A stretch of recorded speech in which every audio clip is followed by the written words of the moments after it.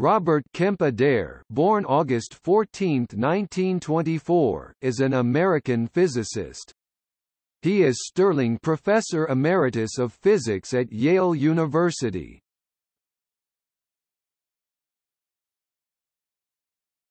Topic: Biography.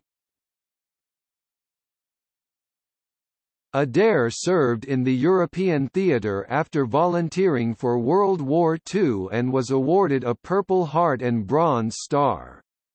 After achieving a doctorate in experimental nuclear physics at the University of Wisconsin, he worked at Brookhaven National Laboratory (BNL) in Long Island. In 1959 he joined the faculty at Yale, serving as chair of the Department of Physics and director of the Division of Physical Sciences. He was elected to the National Academy of Sciences in 1976, where he served as chairman of the Physics Section 1986–1989 and chairman of the Class of Physical Sciences 1991–1994. He was elected a Fellow of the American Academy of Arts and Sciences in 1997, after a distinguished career in, among many other subfields of physics, weak interaction physics at the Alternating Gradient Synchrotron (AGS) at BNL.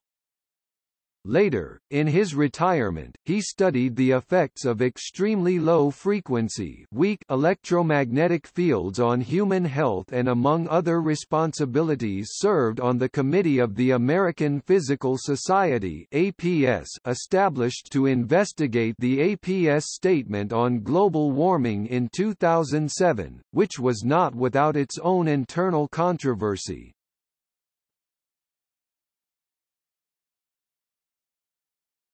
Topic: Books and baseball.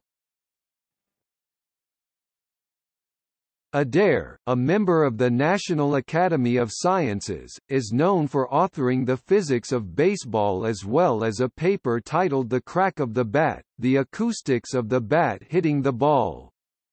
His studies into baseball stemmed from a request from former Yale president A. Bartlett Giamatti to better characterize the scientific significance of corking a bat, wetting a ball and other similar baseball established practices.